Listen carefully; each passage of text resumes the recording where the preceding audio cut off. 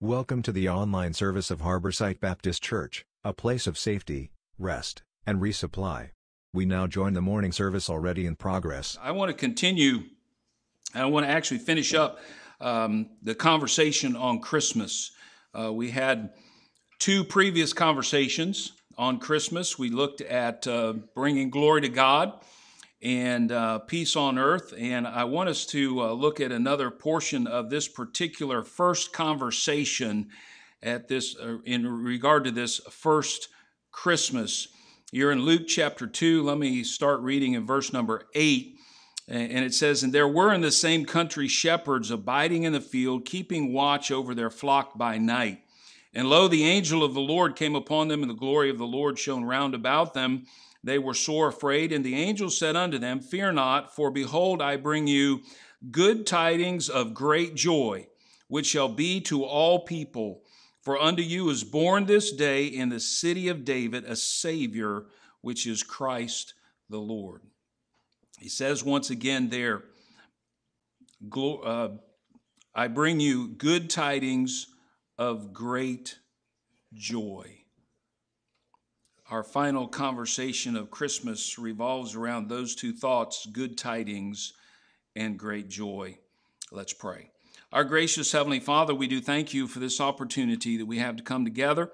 We ask your blessings upon our time. We thank you, Lord, for helping the children with their parts and the positions and so forth of this little skit, Lord. And while we think about the simplicity of it, we also are astounded by the reality of it.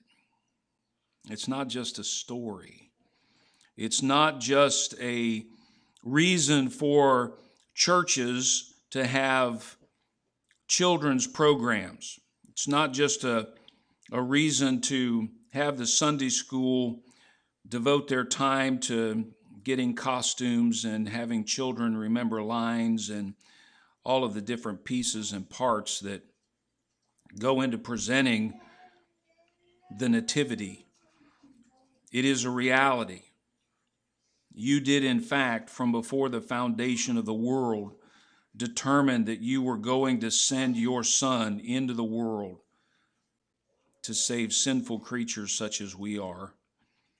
And you did it at a time, Lord, that we remember at Christmas. We thank you for it. We pray that you would just bless this Christmas, perhaps more than you blessed any previous Christmas, except the one that we'll be talking about. There certainly could be no greater blessing than to be able to see the newborn King. And Lord, we look forward to the day when we will stand in your presence and see you face to face and praise him for his sacrifice and for giving his life for us and shedding his blood as payment for our sin. We pray that you would help us to take the opportunities that you give us during this Christmas season to tell people about why we celebrate Christmas. Too many folks have gotten used to Santa Claus and lights and trees and different activities and parties and, yes, even the gifts and the tinsel. And Lord, we sometimes forget to focus on why we celebrate it. We pray that you would help us to remember that throughout the year. We ask for the children that their time would be profitable. We pray for the same for ourselves. Remove any of the distractions that have come our way, Lord, we pray.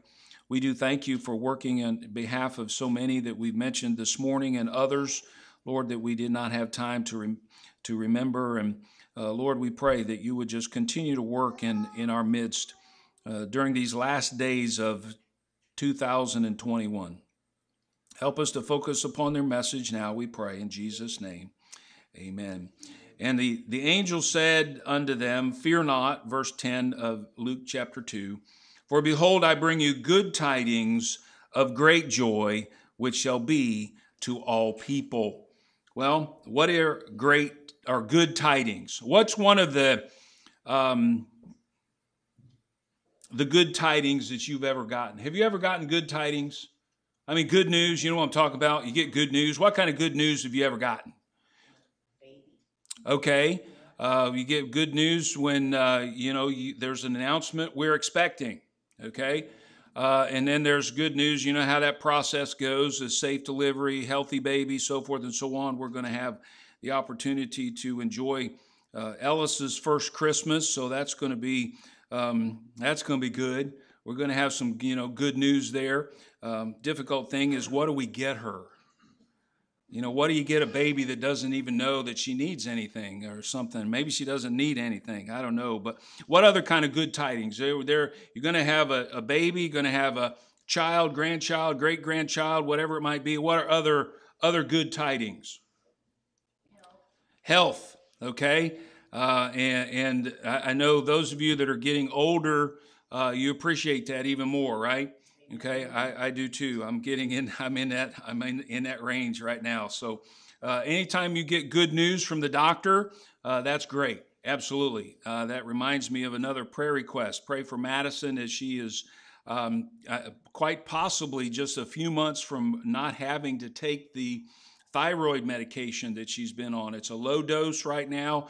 So far, I think just a couple days ago, she had another doctor's appointment. They checked her thyroid levels and so forth, and the doctor wants her to continue on this medication for a few more months, but there's a good possibility, one, she doesn't have Graves' disease and may never had it. And number two, she might be able to stop taking this thyroid med. So that's definitely good news, but that's something that we want to continue to pray about. Good tidings, health, what else? Anything else? Just a new addition to a home, good tidings. How about a job? Right? Okay, I know, I appreciate your prayers for my brother. It looks like he does have a job and so forth, and we'll be praying about that. Appreciate you continue prayers for that. A job, good health. It could be a lot of other things, right? Well, I want you to notice when it comes to this particular announcement, this conversation that was revolving around these good tidings, this good news. What is it? What's it focus on? It focuses on the fact that God has come to earth. Now, you think about that for just a second. How amazing is that? The fact that the God of the universe, who created everything that we know, showed up. Isn't that amazing? Isaiah 7:14 and Matthew 1 and verse 23 all talk about this name of this child that is going to be born. And it mentions there in both of those verses, Matthew is referring to Isaiah, and he talks about Emmanuel. What is that? It's translated in Matthew's gospel. It means God with us. He's no longer distant, although that is certainly something that we have to realize. He is holy. He is distant from our sin. He can't look on sin, but he still desires to have fellowship with sinful creatures such as we are, to a point where he came to earth in the form of a baby to live among us. That is certainly good tidings. I want you to hold your finger in Luke and turn to John chapter 1. John chapter 1. John chapter 1, this good tidings, the fact that God has come to earth, which is, if you think about it, again, an amazing truth, an amazing reality.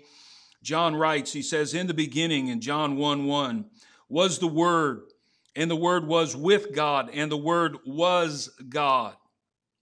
The same was in the beginning with God. All things were made by him, and without him was not anything made that was made. Now, let me just ask this question. We'll talk about this for just a few seconds. The Bible says there in John 1:3, all things were made by him. Okay? What is he referring to? If all things were made by him, what is the event that we have recorded in Scripture that John is referring to? What is it? All things were made by him. It's the creation. Okay? You go back to Genesis 1:1. And it says, in the beginning was, okay, God created the heavens and the earth, okay? What John is referring to, and he's referring to Jesus Christ, and this is a very important theological doctrinal truth, okay? Because there are some who would say that Jesus was just a man. Now, granted, he was a special man, okay? There are some even in the quote-unquote church today who have been espousing this idea that Jesus, this man, he was a good man, and during his earthly ministry, the Christ part came on him, this divine whatever it was, and when he was crucified, it left him. Now, John says, in the beginning, and all things were made by him. And he goes on and he says, without him was not anything made that was made. Now, that's a different way of talking. We don't necessarily speak in that way. But what is John referring to? He's referring to the divinity of Jesus Christ. Okay? Again, a big theological term, very doctrinal, very important, and so forth. But what John is saying is that in the person of Jesus Christ, God came to earth. And that is, again, an amazing truth if you think about it. He goes down and he says in verse number 14, I'll skip down there, and he says, and the Word was made flesh and dwelt among us. How, again, I know I'm using the word amazing, and maybe I'm using it too much, but it's the only word that I can think of that maybe even remotely begins to explain what we're talking about. How astounding is that? That the God of the universe, the one who said, let there be light, and guess what? There was. Everything that was created by him and for him. And now he comes to earth. Isn't that good news? That's good tidings, is it not? And one of the more good news, if you want to call it that, other good tidings is not only that he came to earth, but that guess what? You can have a personal relationship with him. Isn't that an amazing, astounding truth? Sure it is. Now, my question to you is this. How close is your relationship with this God of the universe? See, if we know him as our Savior, if we know Jesus Christ as our personal Savior, we've gone from being at enmity with the Lord, okay, basically being an enemy of God, to now doing what? What is our relationship? When we trust Jesus Christ as our personal Savior, what happens? What do we become? We become his children, don't we? God becomes not some far distant, aloof, maybe he is a benevolent dictator. Maybe he is very austere. He's just looking for the time that you mess up so he can squash you.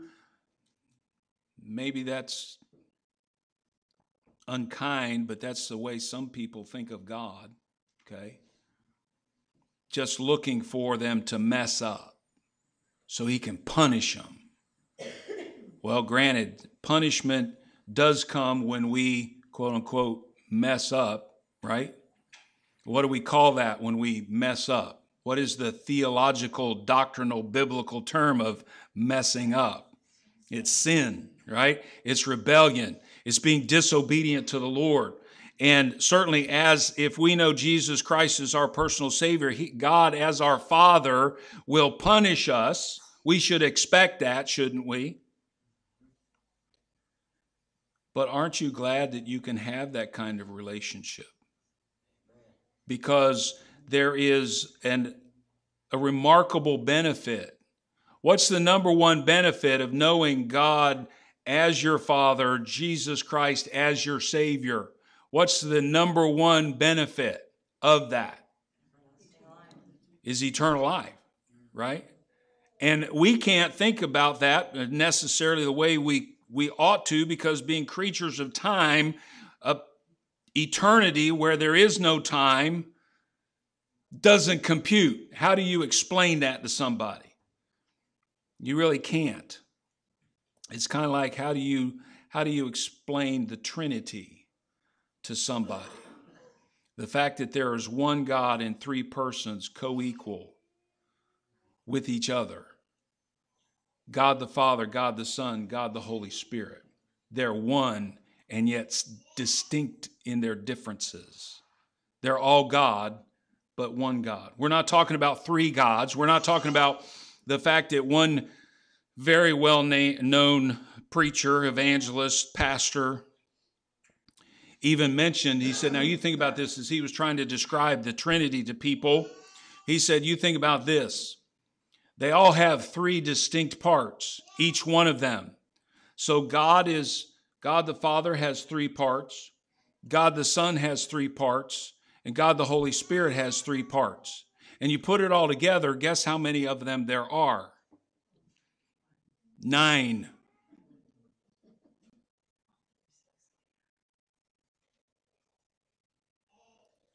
What is that? It's certainly not biblical. It's certainly not doctrinally sound, is it? It's crazy, isn't it? Could we go even so far as saying it's heretical, heresy? It's definitely anti-God, anti-Christ, anti-Bible for sure. But it is an amazing good tiding that Jesus Christ, the Son of God, God in flesh, has come to earth.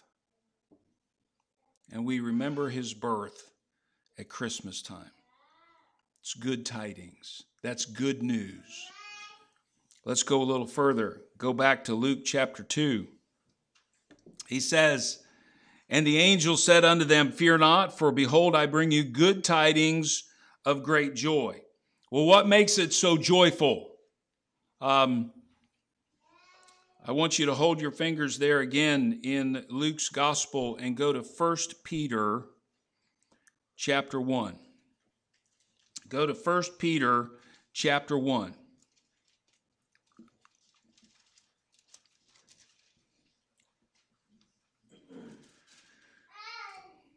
Good tidings of great joy. What makes this news, the fact that God has come in the flesh, such great news and such joyful good news? Well, I want us to look at some causes of great joy. We've already talked about a few, the announcement of a baby, a job, whatever it is, good news from the doctor. You were able at Christmas, or somebody blessed you at Christmas with something spectacular and remarkable, and you weren't expecting it, but there it is. It's like, oh, wow, okay.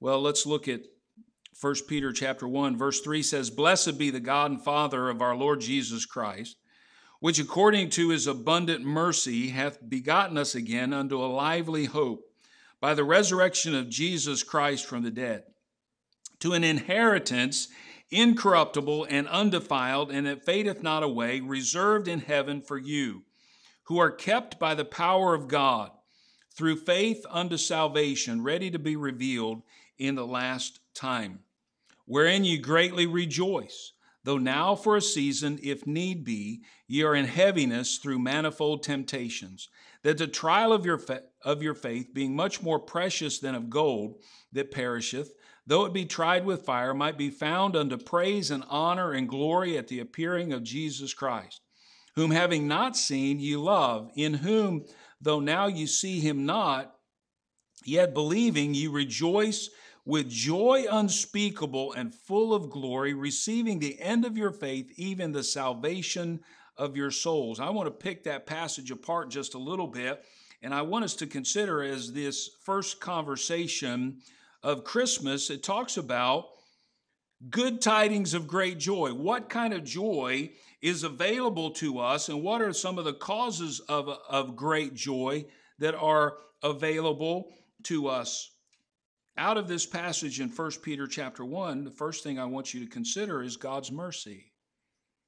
That should bring us great joy. The word mercy refers to, believe it or not, God's pity, extended for the alleviation of the consequences of sin. The fact that God did something to wipe my sin away should cause me great joy, shouldn't it? And the thing about it is, he didn't have to do that, did he? No, he didn't. But he did, which is, again, good tidings, and it is even greater when we think about it. What would happen, what would happen if Jesus Christ never came to earth? Have you ever thought about it?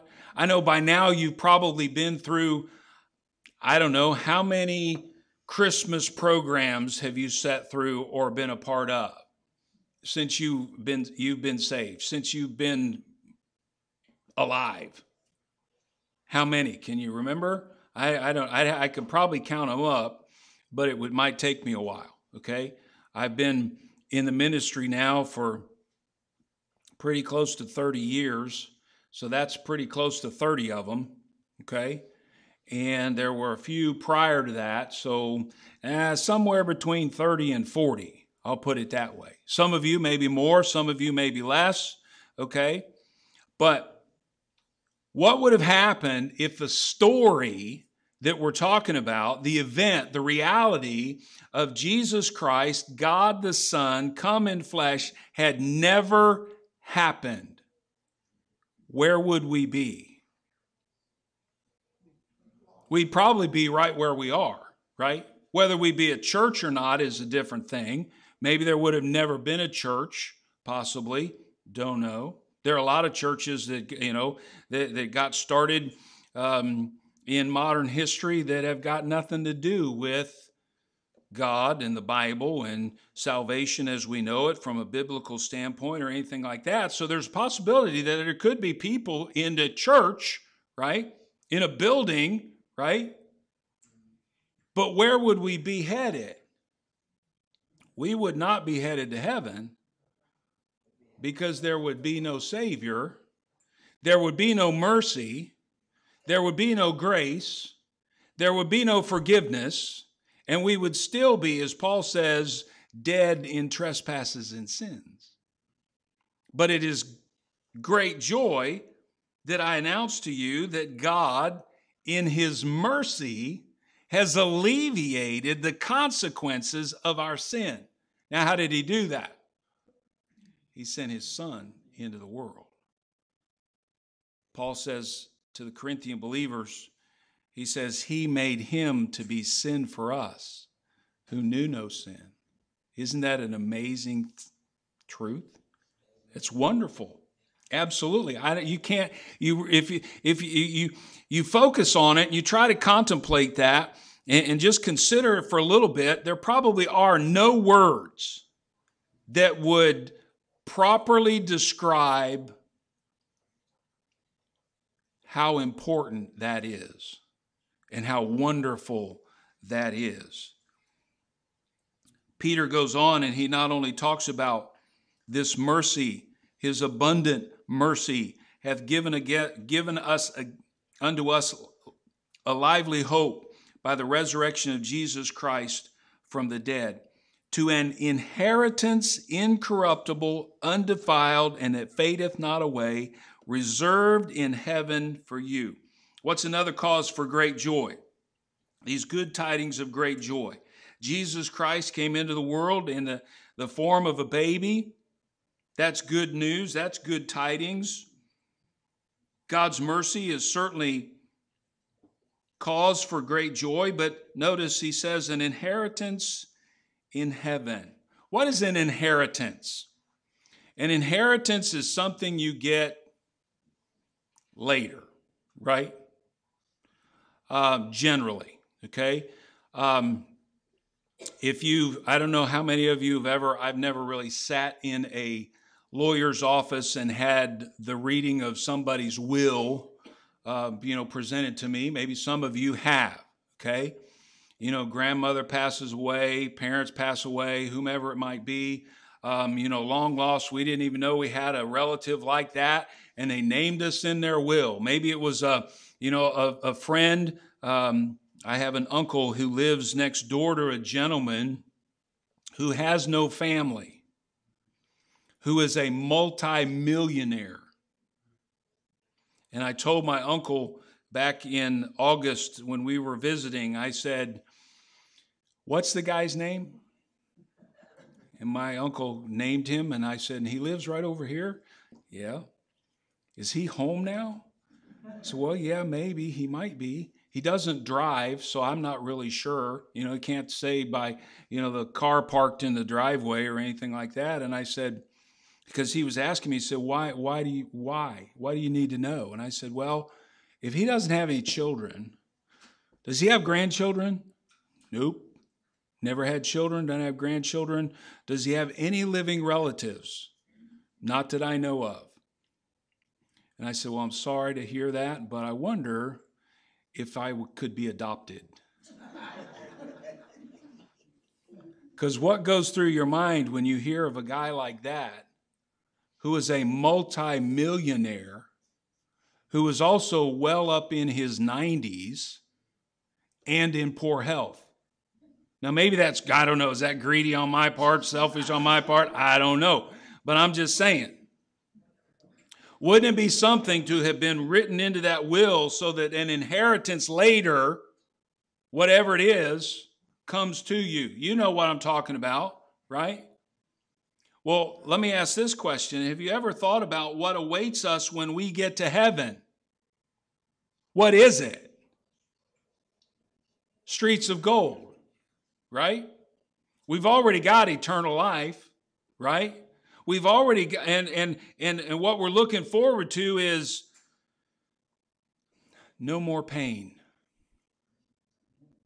no more sickness, no more crying, no more death, no more tears, no more sin, nothing that will defile or damage or cause heartache or anything like that. All is going to be peace. Isn't that going to be amazing? And it's waiting for us. Isn't that cause for great joy? You say, but when am I going to get it? I'd kind of like to have it now. Be patient. It's coming.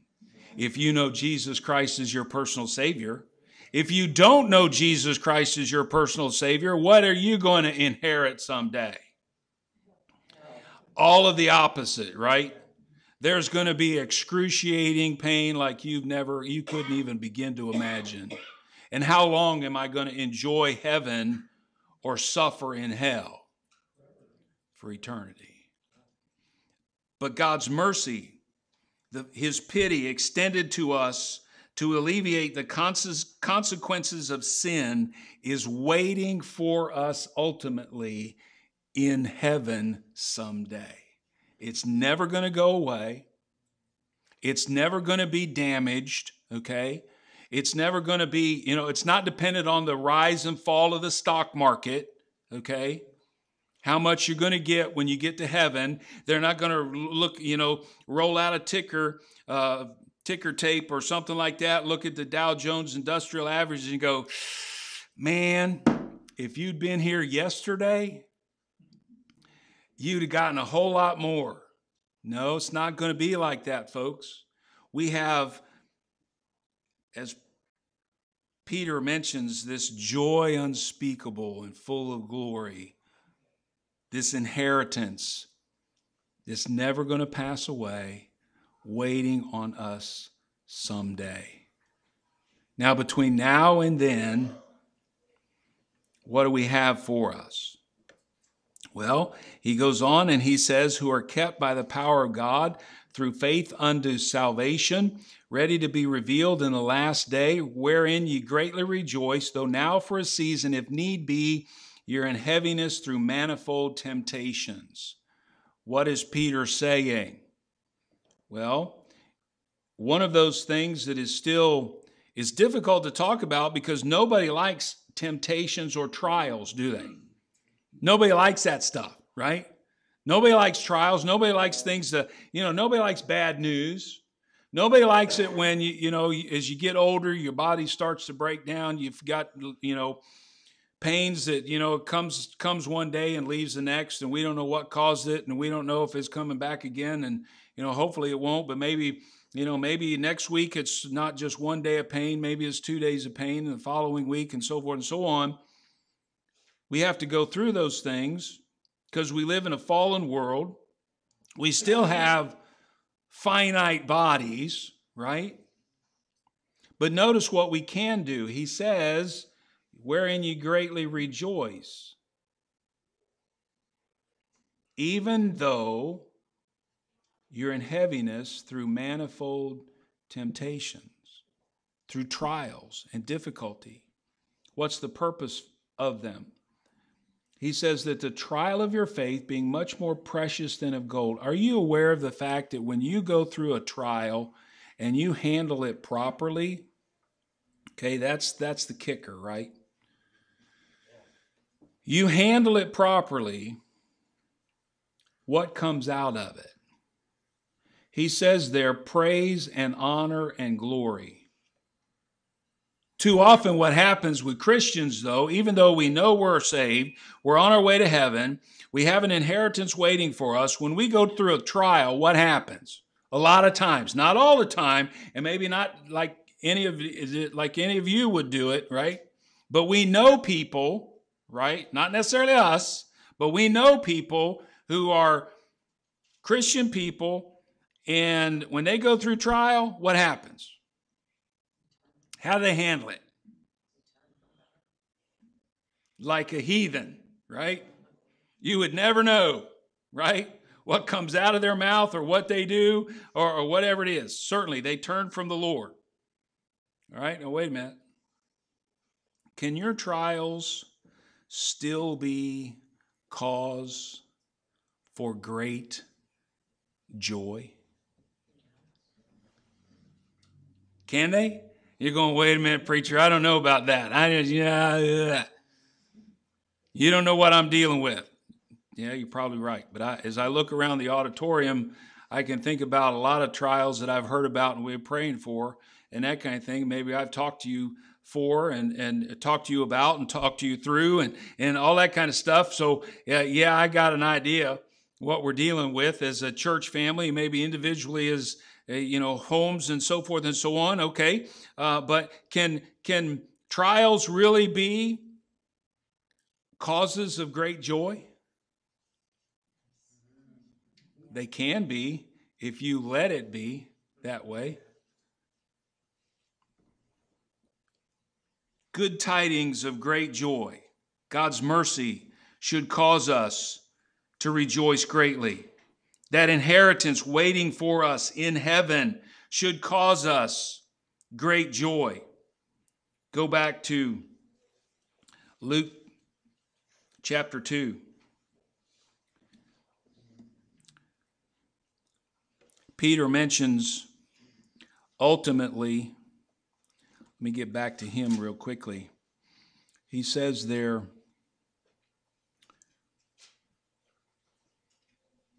receiving the end of your faith, 1 Peter 1:9, the salvation of your souls. What does that mean? Is that cause for great joy? Salvation. We ask people different times, are you saved? And I've had people ask me, saved from what? What do you mean? Or we talk about salvation, and sometimes, conversations about salvation, they kind of go, well, do they believe in salvation? You ever heard that question? Or somebody will make a statement, well, they don't believe in salvation like we do. Okay? A lot of people think that if I'm just good enough, hopefully someday I can go to heaven. Their salvation is based on works. And my question to some of them is, if I've ever talked to anybody like that, and I have to ask them, well, how many good works do you have to do to get to heaven? How many? Isn't it going to be horrible, as I talk to them and I say, isn't it going to be horrible to find out when you die? Because life is terminal. Unless Jesus comes, right? Everybody in this room is going to die. Right? Wouldn't it be horrible the day you died, you found out, whether you get to the pearly gates and talk to St. Peter at this big desk or not, and you find out, he says, name, and you give it to him, right? And he says, birth date. And that would be important for me because there are a lot of Donald Edward Arbuckles in the world, okay? Google me and find out what happens. And it's okay. Social Security number. And I give it to them because you got to narrow it down, right? And they go,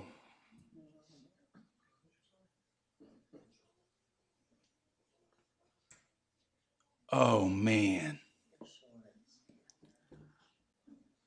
I'm so sorry to have to tell you, you just missed it. I'm going, by how much? How much? 1. And oh, by the way, guess what? There is no mulligan. There is no reset. There is no redo. There is no do-over. You're lost by 1. Wouldn't that be horrible? Wouldn't that be, I mean, you can't even describe how terrifying that would be, right? I was watching believe it or not, they actually have a pistol competition that every year they pick the top 100 bullseye shooters in the world. It's called the President's 100. And you can get a plaque, you can get a patch, you can get, if you're in the military, you can get a tab to wear on your uniform, which says something about your ability and stuff like that. I was watching this program and these people are shooting, and stuff. And one guy, he's been coming to this competition for over 20 years and has never made it into that group. He said, now I've been 101 a lot of times. He said, and I'm telling you, it's devastating to have missed it by 1 point. 1 point. One good work. But that's not salvation, is it? That's not biblical salvation, is it? What is it? Biblical salvation means, and John even mentions, that we can know that we have eternal life. How do we do that? Have you ever trusted Jesus Christ as your personal Savior? Do you know that for sure? Well, how do you know? Because I said a prayer, and when I was a kid, I got baptized, and I did all this other. No. I just know that I know. I know what was in my heart when June the 26th, 1973, I sat in Pastor Bob Norris's office at Harmony Baptist Church in my hometown of Sumter, South Carolina. And he asked me, he said, Donald, do you want to get saved? And I said, yes, sir, I do. And he said, well, follow me in this prayer. And I meant every word of it, even though I was parroting his words. When did I get saved? Right then and right there. How do I know? I just know. I know that. And salvation, if you want to go back to Luke, you're already in Luke. Hold your fingers there. I want you to turn to Matthew, actually. Matthew chapter 1. And notice, if you will,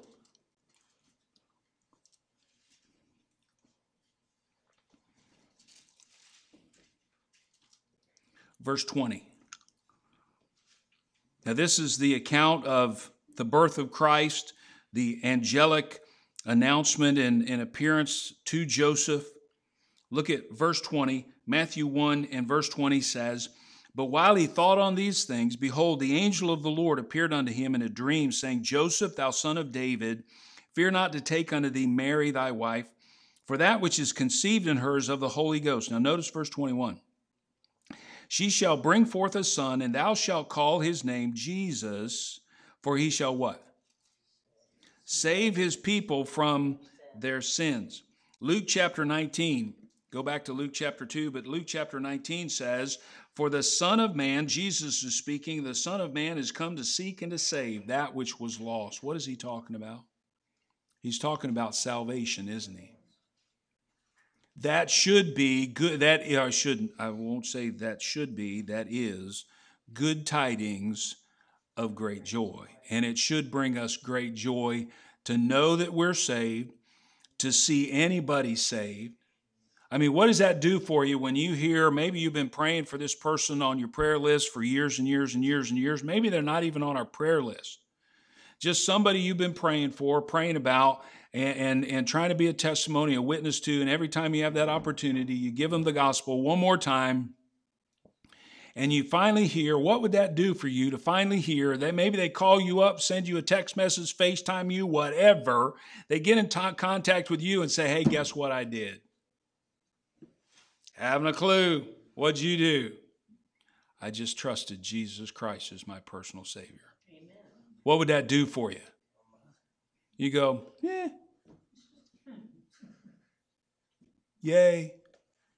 Good for you, man. Is that what you would do? Probably not, right? I can remember talking to a gentleman years ago about his salvation. He said, I was baptized when he was actually wounded in combat in Vietnam, and they had him laid out there. He said, the guys on both sides of me were dead. He said, but the priest came through and baptized him anyway. I said, how'd that work out for them? And he said, not too well. He said, and I kind of woke up, he's sprinkling water on my face, and it's like, what are you doing? Priest looks down at him, says, my son, do you want to go to heaven? The guy says, well, yeah. Okay, there you are. On he went. He said, I was baptized Catholic when I was in Vietnam, and I'd asked him several different times about his salvation. Now, you got to understand, this was a combat veteran, a retired lieutenant colonel of the United States Marine Corps, one of those devil dogs. But it seemed like every time I talked to him about his salvation, his watch got real important to him. Oh, look at the time. Gotta go. Sorry. Had a very close friend who grew up with him. They were boyhood friends. The colonel moved back to the area and lived in the same town he grew up in, and his friend was one of my deacons. He kept talking to him about his salvation and so forth, and the colonel ended up with a disease that ended up killing him. And I remember sitting in my living room in Louisville, Ohio, about Christmas time, when my family and my boys were headed out to a Christmas program at the elementary school. And for whatever reason, the colonel came on my heart.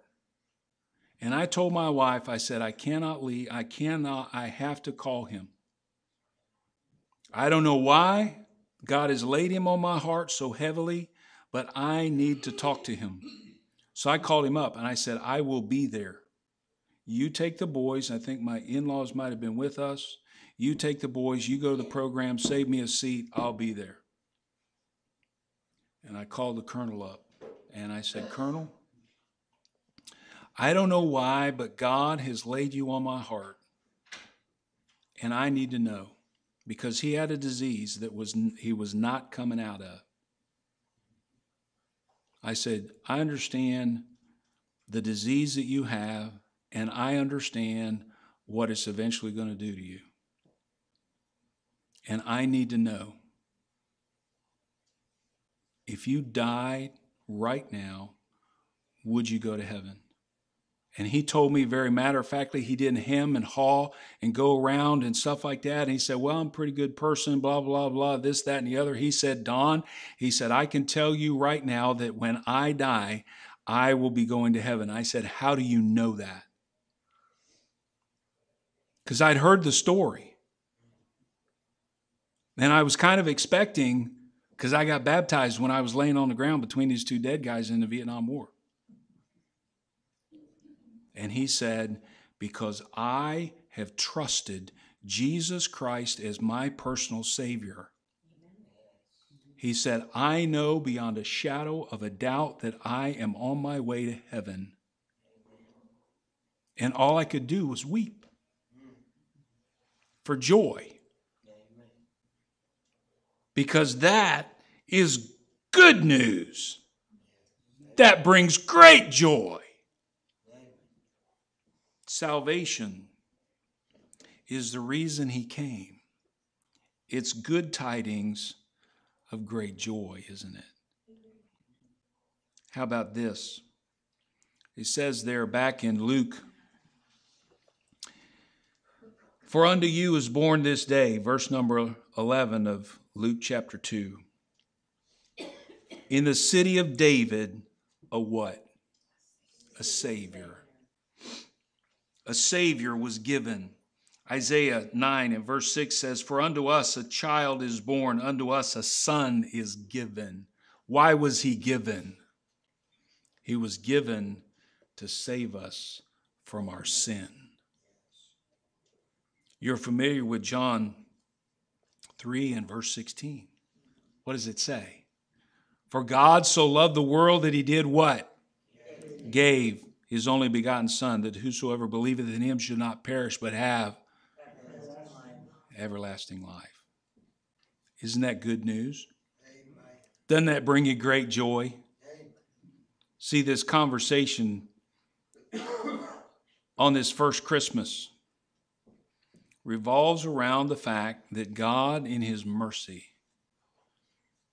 wanted to make a way for sinful creatures such as we are to spend eternity in heaven with him, enjoying all that there is in eternity, eternal life, and heaven someday. That's good news of great joy. And you know what would be great if you did something with those tidings, if you did what the shepherds did. What did they do? They noised abroad, didn't they? What they had heard about this child. When was the last time I talked to somebody about their salvation? I can't tell you. When was the last time you talked to somebody about their salvation? When was the last time you took whether it be a Christmas tract, and I think we have some over on the table back there, or any tract, and gave it to somebody that you're concerned about? When was the last time you did that? You see, Christmas time is a wonderful time to do that because people are automatically thinking, aren't they, of the Christmas programs. And yeah, I know people often think about Santa Claus, but the alternative is Jesus Christ and the baby in a manger. And you can drive around town, even here in Marietta, and you can see some nativity scenes in people's yards. When was the last time we talked to anybody about this conversation that took place on the plains around Bethlehem, when a Savior, which is Christ the Lord, was born? When was the last time we did that? Maybe it will be some encouragement to you to have some conversations of your own. Conversations around Christmas. Glory to God in the highest. Peace. Good tidings of great joy. Let's pray. Our gracious Heavenly Father, we thank you for this opportunity that we've had to look into your word. And Lord, I realize that we have all heard seen, maybe even participated in a similar skit or another type skit at Christmas time that focuses on the nativity of our Savior. Lord, sometimes we get so used to it that the impact of it, the importance of it, the reality of it, the truths of it don't make the kind of impact that perhaps they once did. Forgive us for our hard-heartedness. Taking that gift, as Paul says to the Corinthians, that unspeakable gift. Words cannot describe what you did. Words cannot convey the true meaning of the fact that a Savior was born. He ultimately died for us. He didn't stay in a manger. He didn't stay a baby. He didn't stay in a tomb either. He's even at your right hand, making intercession for us. And we look forward to the day when we stand in your presence and praise you and thank you for all that you've done for us. Help us to take this message out into a lost and dying world. People really need to know. People really do need good news. People really do want great joy. The only way to really get it is to know Jesus Christ as their personal Savior. Nothing else can compare and nothing else will cause it. I know people look for it in different ways. Maybe they're looking for it here at Christmas time with some new toy, whatever it might be. Help us, Lord, as your people, to take the news of the gospel of Jesus Christ out into a lost and dying world and compel people to be saved before it's eternally too late.